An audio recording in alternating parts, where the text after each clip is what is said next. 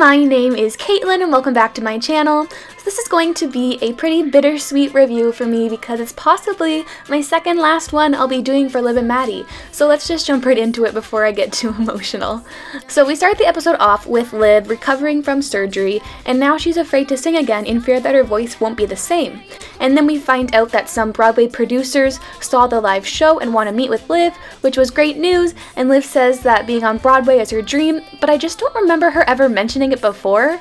Like, unless I just have a bad memory, but if this was always something that Liv's like dreamed about, I would have thought that I would have heard about it earlier in the series. That just made it a bit harder to be excited for Liv, but Joey squealing around helped a lot.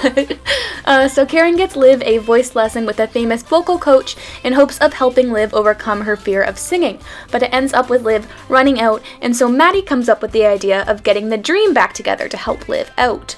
Meanwhile, Parker and Val are competing in this science competition, and guess who shows up?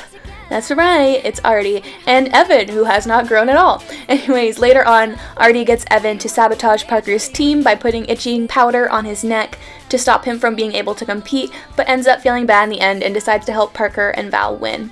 Oh, and Joey finds a cat that turns out to be Artie's that he named Liv, which I just love. That just makes me really happy how even though they're like living in LA now, Artie's back in Wisconsin still like obsessing over Liv. I love Artie so much. And speaking of Liv, the dream comeback was great. We have a reunion with Liv and Andy, and Liv sings a beautiful acoustic version of The Key of Life, which they need to release as soon as possible.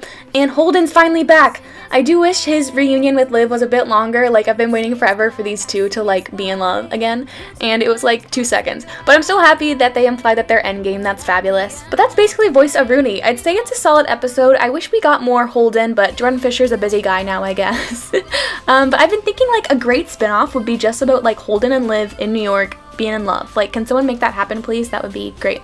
Also, I love that Artie was back. Like I said earlier, he's one of my favorite characters. He's just never fails to make me laugh. Like when he came in when Maddie was talking about Liv, like, he's just the best. I'm upset that he's not going to be in the final episode along with the rest of the dream because like Dump Truck's there, so like why isn't Andy not there? I need to see them being in love.